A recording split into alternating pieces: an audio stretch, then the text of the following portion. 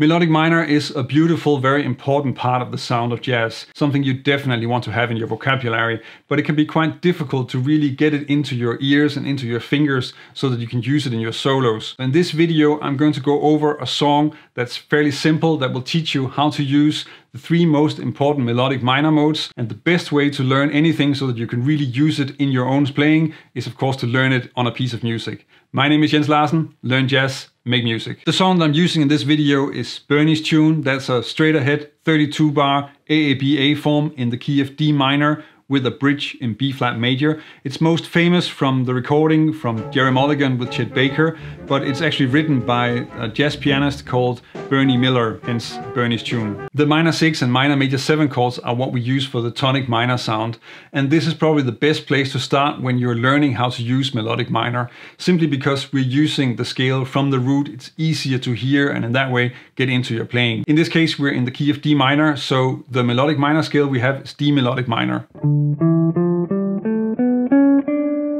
And a good place to find some things to play would be to check out the diatonic arpeggios. So that's D minor major 7, E minor 7, F major 7 sharp 5, G7, A7, B half diminished, C sharp half diminished, D minor major 7. For this chord you can actually get a lot out of just using the basic diatonic arpeggios, which is actually not the case for the 2 other modes that I'm covering in this video. The arpeggios you can use will be D minor major 7, F major 7 sharp 5 and B half diminished, where you want to notice that B half diminished is in fact the same set of notes as D minor 6. Using D minor major 7 in a line could sound something like this. The diatonic arpeggio from the 3rd of the chord, F major 7 sharp 5, could be put to use like this. And of course you can use B half diminished in a line like this. The next chord in the song is a B flat 7, and that's the tritone substitution of the dominant of the dominant. So it's a tritone substitution of an E7, that's the dominant of A7. This is a very common way to treat the dominant of the dominant in minor, and actually it is this chord that makes it sort of a minor version of a very famous jazz standard in major. But I'm going to get to that in a little bit. The scale that goes with this chord is F melodic minor. And here it's also best to start with the diatonic arpeggios. So we have F minor major 7, G minor 7, A flat major 7 sharp 5, B flat 7, C7, D half diminished, E half diminished, F minor major 7. The 2 obvious arpeggios to use on this chord would of course be B flat 7 and D half diminished. The B flat 7 would sound like this.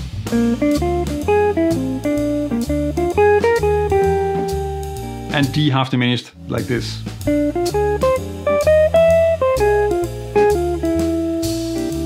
These arpeggios sound great and they really get the sound of the B flat 7 across, but they don't really nail the sound of the Lydian dominant because they don't have the sharp 11 in there. But it's pretty easy to create some arpeggios that actually will include a sharp 11. If you start with a B flat 7 arpeggio and then you replace the F with an E, then you get a B flat 7 flat 5 arpeggio. And this is of course really nailing the B flat 7 sound, but also really adding that Lydian dominant sound because we have the E in there. If we do the same for the D half diminished, then we of course start with D half diminished and then we take the F, turn that into an E, and then we get this strange arpeggio. But in fact this is an inversion of an E7 sharp 5. And you can create some great lines with these arpeggios. The B flat 7 flat 5 could sound something like this.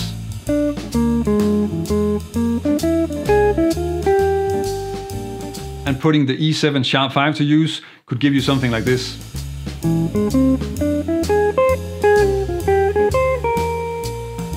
Let's quickly have a look at the structure of the A parts so that you can see why I keep saying that this is the minor version of a famous chord progression in major. The B flat 7 is the tritone substitution of the dominant, and this is actually more common than having just the dominant of the dominant in minor. So you're more likely to see a B flat 7 in D minor than an E7. And this probably has to do with the fact that the B flat is already a part of the key. So if you look at D natural minor, then B flat is the flat 6. And if you look at the B flat 7, then all the notes are really already there except the A flat or the G sharp. That's the only note that's out of the scale or out of the key. And that's why you see this tritone substitution used so often, whether you're looking at a minor blues or many of the standards that are in minor, like Beautiful Love. If you look at the basic structure of the A part of Bernie's tune, then it is tonic, 5 of 5, 2, 5, and then back to the tonic.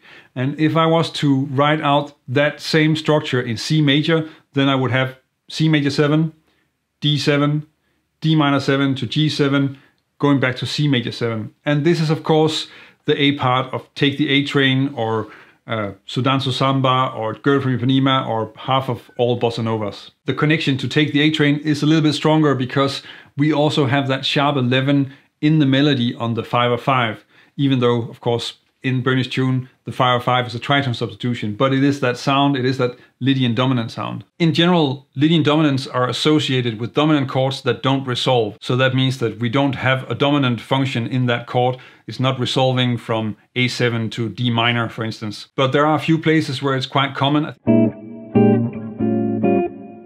Tritone substitution. Backdoor dominance.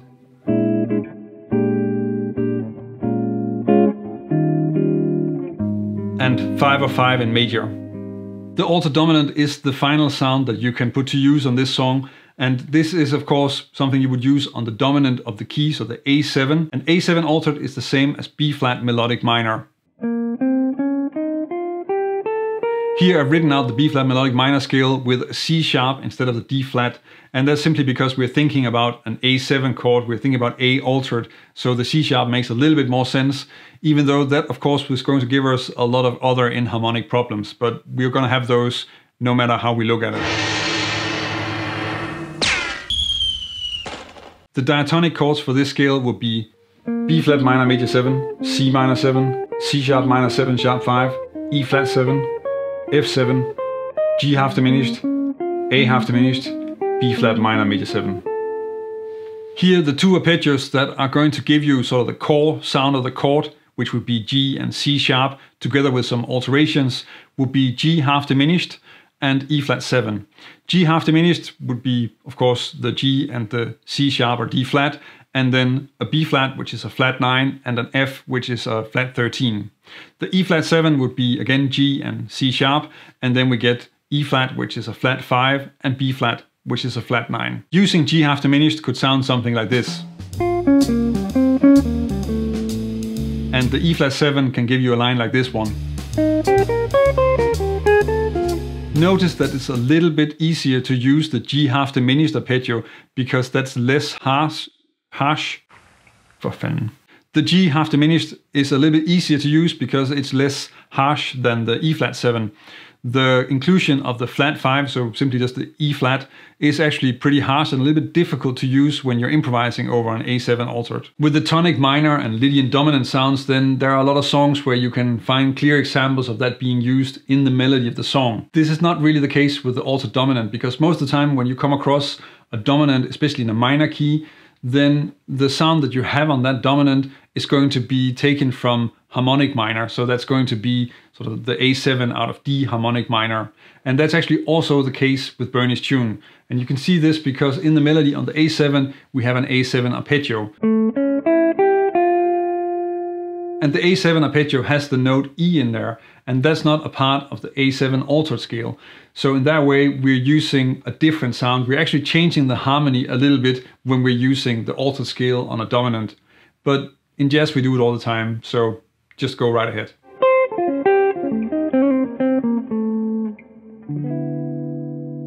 As I mentioned in the beginning of this video, then the best place to start learning melodic minor is to work with the tonic minor sound. And if you want to dig deeper into that, learn how to create some solid lines that you can add to your own vocabulary, then check out this video where I really explore some of the different things that are in the scale and how you use them. Where do you use melodic minor the most?